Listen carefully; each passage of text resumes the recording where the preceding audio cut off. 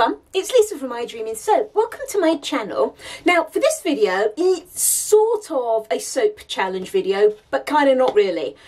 This month's challenge is something I haven't really got time to attempt this month. I'm really quite busy, and it's quite what looks like a technique that's quite filly and going to take up quite a bit of time. But what I'm going to do is one of the elements of the challenge,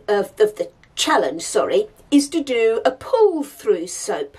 So I'm going to do the pull through aspect of it just because, gosh, let me think.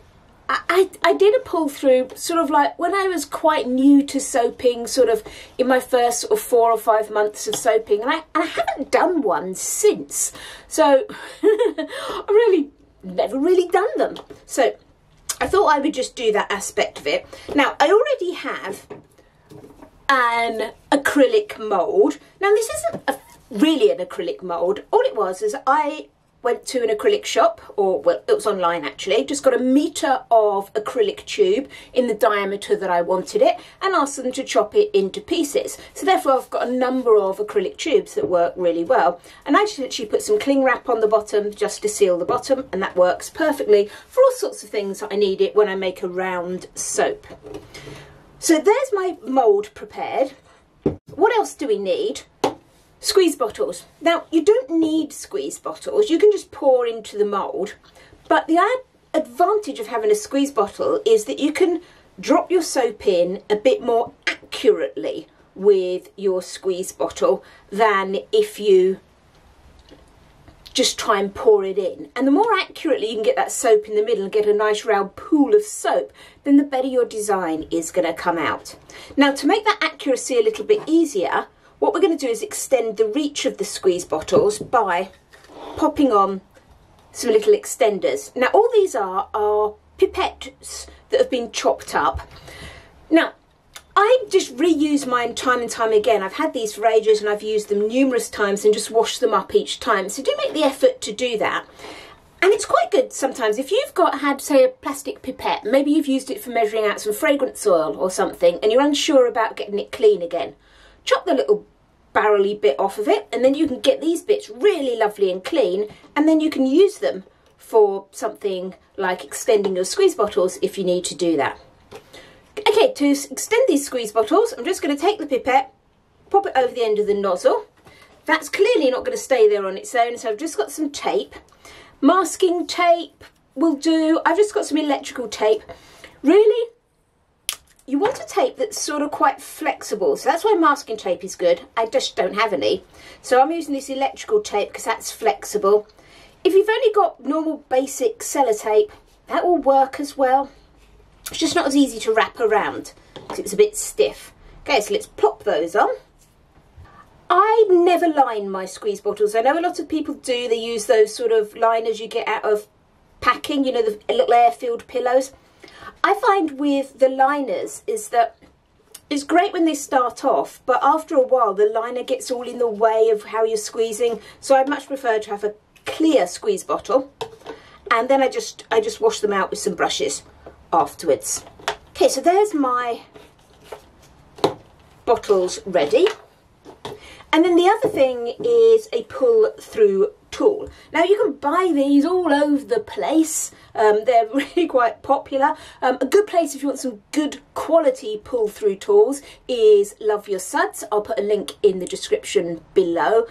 I don't sell them in my shop just because it's kind of something I've never really got into, and because I don't make enough of these soaps, I always like to test the tools that I'm going to produce and put in the shop to make sure I'm really happy with the results. So as I don't really make this type of soap, I've never got around to testing them, so therefore I don't put them in my shop because I don't feel I have the experience to say this is a fantastic tool, whereas with my other stuff I do tend to do that because I know I've used them myself and I know how well they work. So go to someone like Love Your Suds. That sort of thing is a really good place to buy these because she's the original creator of these tools, and you'll get some good tools that will really work well for you. Now I've snazzy mine up a bit. Look at that, how swanky is that? Now the first time I did, and the only other time I did a pull through, it was sort of in the days before these actual tools were really very popular, and what I used is a pickles strainer, and that was the thing that you did in those days. You know, the strainer that comes in, you get your pickles, your gherkins, and you pull it out, and it's a strainer like that. Use that, work fine. But you can do it all sorts of things. You can cut it out of some plastic or whatever. You don't have to have a snazzy tool. Now, what I've done is I've produced mine. I've just a random guess. I looked at some people doing some stuff on YouTube and whatever, and looked at some designs and thought, I don't know what design I want. I don't really... I just haven't done these enough to know what pattern which design makes. So I thought, well, this is something I can draw quite easily on my computer. So I drew this design. And what I've done with mine is I decided to go for having the poles on the outside. And again, no real reason why. Sometimes you'll see them with a pole in the middle and sometimes on the outside. I wanted a hole in the middle of mine so I can end up with a nice little circle in the middle. So I just went for this design, drilled a few holes in it, and these are just like little bamboo skewers that I've put in, so that can go in. And then I thought, rather than trying to attach bands or anything, as I was printing out this, I just printed out a little top thing. And that way I can then keep those all nice and level for me. I'm actually going to just make sure they're kept level. Just do a little bit of a stick there, just to keep that in place. So there's me all set up with my mould. I've got everything sort of ready to start going. So here are my melted oils. They're a little bit hotter than I'd like, considering I need to keep this nice and fluid, but my lye solution and sodium lactate is a little bit cooler than I'd like. So hopefully they'll even themselves out nicely. And then colours. In here, ready to disperse, I've got some lime mica, and that comes from Pure Rock Colours. Here I've already got some pre-dispersed neon purple. I always pre-disperse my neons as well as my TD, and also some pre-dispersed titanium dioxide. So I'm just going to take a little bit of this oil and just give this lime a little bit of a mix up. Okay, so there's my colours ready. I'm going to divide those evenly when I get round to it. And then fragrance oil, I'm using coconut lime fragrance oil from NI Candles here in the UK. That's a really lovely fragrance. I haven't gone too much for the obvious coconut colours. I didn't really want brown, but I've got some lime for coconut lime, and I've got some white for the white of the coconut, and then I just added a purple because I kind of felt like it. So I didn't want brown and that sort of stuff in there, so that's what I've gone for. So that's my fragrance. Right, so I'm going to need to split these off in thirds. So what I'm going to do is just tip my lye solution in there. That's got sodium lactate in it as well. And then I'm just going to weigh that as it is before I start blending it up, so I know how I want to split it off, because I'm going to do it in thirds. So let me just go and weigh that. Okay, so in total that's 939 grams. So therefore I know I want 313 grams.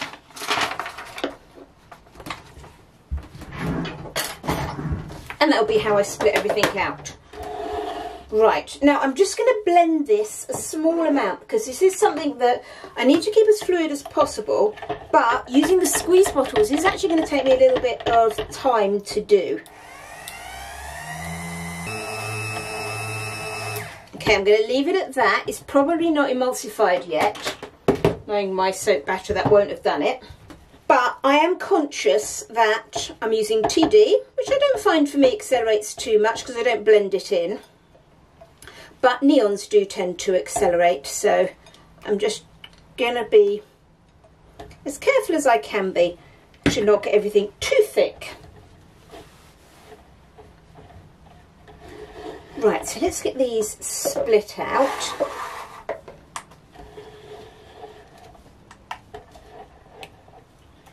Now, if you haven't emulsified properly, or you don't think you have, then make sure you give everything a jolly good stir before you start splitting stuff off. Otherwise you're going to be in trouble with your lye and your oils not being mixed properly.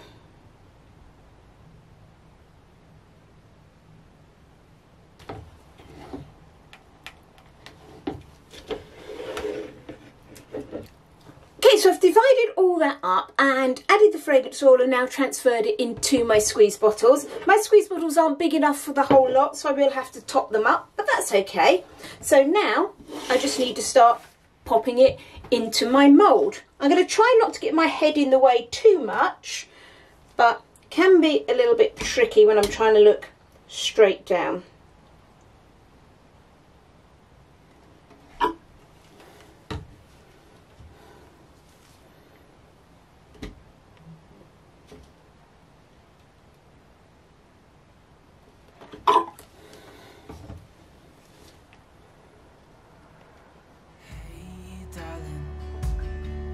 Can I tell you what's been on my mind? Sick and tired of the 9 to 5 in the city life.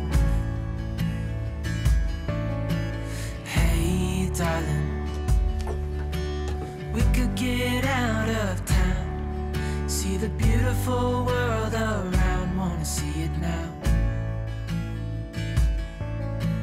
Pack our bags and get in that car, leave a little note and we'll drive real far. Let's get out, we can leave this city. Let's drive to the open air. Okay, so there's everything poured in. Got a little bit thicker than I'd have liked towards the end there, but we'll see how it goes. And that'll be interesting to see if it really matters if you have a really fluid tray. So I'd be banging it down, so you've got a bit wibbly wobbly at the top there. So let's get this pulled out.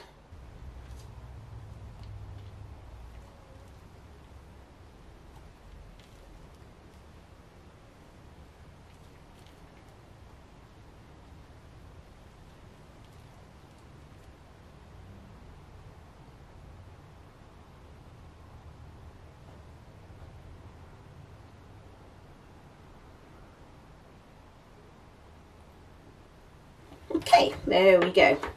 A little bit funny at the top. I think what I'll do is just scrape off these jugs. It won't make a very nice soap at the top, but I'll just scrape them off. At least I'll have some sort of bit more round soap, won't it, at the top. So I'm just going to scrape the top off and just plop them into this space that I've got. I'm going to give that top bit, I'm not going to try not to go down to where I was, just this top bit just in here that I've just poured in. Little swirl. I'm going to be careful because obviously I've got sort of purple and green, which potentially could give rise to some brown. Right, there we go. So I'm going to now pop that and we'll have a look at what we've got tomorrow. Here's my soap the next day. Now it's a little bit early to be slicing this soap, but I thought I was just going to chop it into bars, but I thought, do you know what I'm going to do is I'm just going to slice it just so we can see with this pull through technique what sort of patterns we get, because what happens quite often is you see that when people cut this type of soap, they cut it at their standard bar width, and some bars are great and some bars aren't great, and that's because of where the colours sort of lined up as you actually cut the bars. So if you can slice more slices, then you're going to get to see a bigger arrangement of patterns. So I'm just going to slice mine now. I'm going to do this first one quite thick, just because, as we know, with the first one, it was at the bottom, and so therefore we need to slice off an end. But that's all right, isn't it? That's pretty cool. Right, so what I'm going to now do is see what I get if I slice some thinner bits. I'm just going to put my tool there. Now the reason I'm not doing this for the challenge, or I'm sort of maybe changing my mind, is that the recommendation for the challenge was to use a different recipe to make these skins, as it were. because a recipe with hard oils in, and mine has got a lot of hard oils in, is likely not to stretch over a soap. And maybe you can see that. Can you see how that's, because my recipe's got a lot of hard oils in, it's actually cracking a little bit.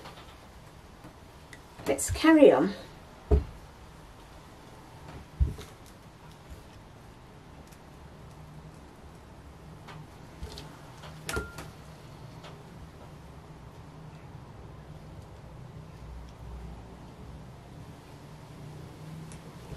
Oh look, they're coming out quite nicely, aren't they? It's not bad at all.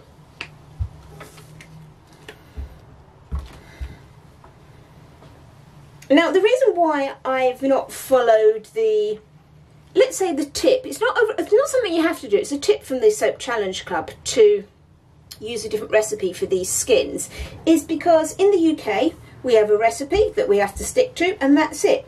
So if I did do this for the challenge and changed my recipe, it would mean I would make a bunch of soaps that I just couldn't sell. And we're even limited on giving away things. Oh, these are coming out really pretty, I like these. So I'm going to have a plan and see if I can do something with these that might allow me to, even if I don't do the main challenge, it might enable me to do something in the bonus category. That I think is maybe the way I'm going to go. So let's get these skins sliced up. Okay, I'll just do a couple more because I think that's probably enough cutting. Now this may turn out to be the end of the video with me just cutting these slices. If I get a plan of what I'm going to do with these, then there will be more. So we will see. So I'm going to possibly say bye-bye for now and carry on cutting these. And if it's not bye-bye, I will edit this and obviously do something else with it.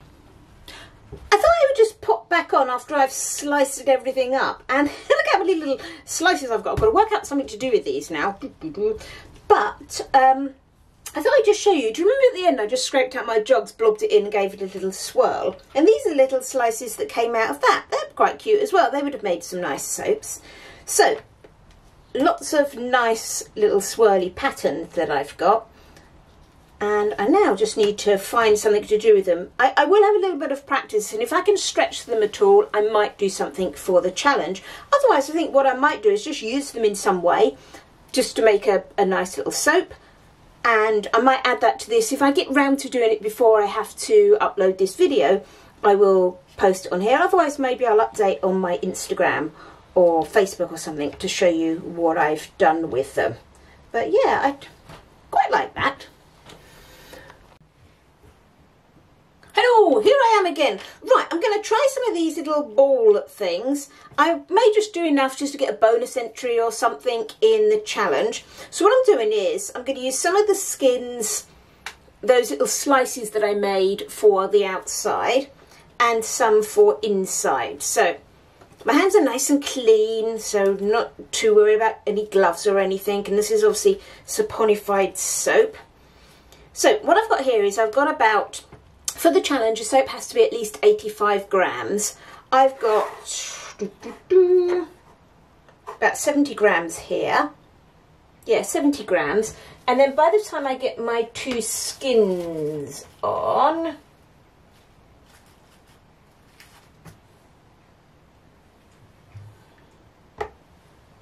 yeah, that takes me to 95, nearly 96 grams. So I'm within what's needed for the challenge.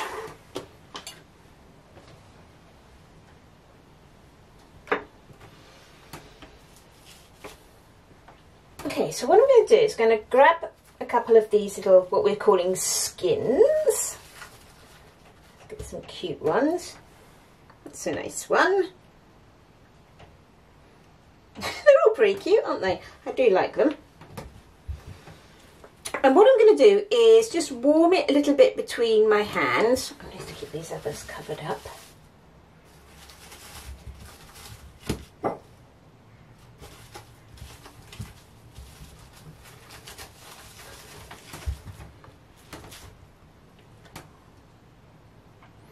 And the idea is you're going to take some soap. Now you could pour some round soap, some balls. We could have done anything as long as it had a rounded shape. I'm just going to do some balls. Okay, so I've softened that. And now I'm going to warm this in my hands. And the idea is to take these skins and stretch them over your balls. But what I'm going to do is I'm going to help me to stretch them. I'm going to use this little bath bomb mould just to sort of help me doing a bit of pre-shaping with these skins. So I'm just going to keep warming them in my hand. So, and get it to bend a little bit. I'm using cling film here just so I can keep manipulating the soap without damaging it.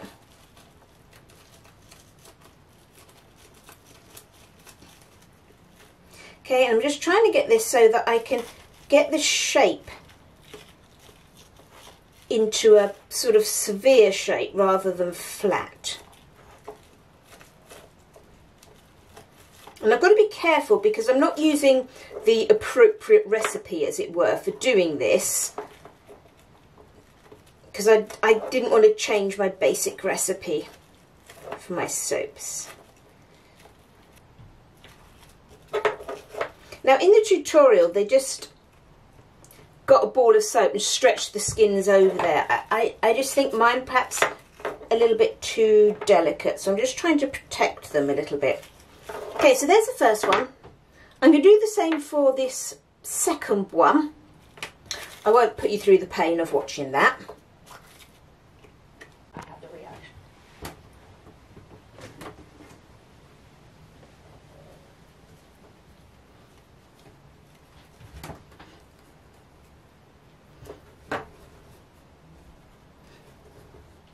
Now we do for the challenge need to put these on a rope. I'm going to put mine on a little bit of ribbon because I'm going to think of them like sort of tree decorations, but my intention would be that someone would just pull that out before they used the soap. So let's just pop this rope in the middle.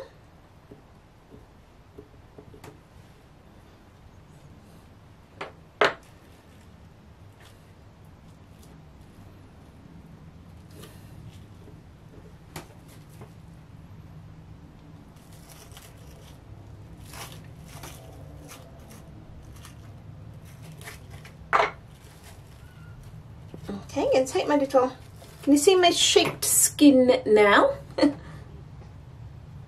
going to pop that over the top and then just gradually work it into place.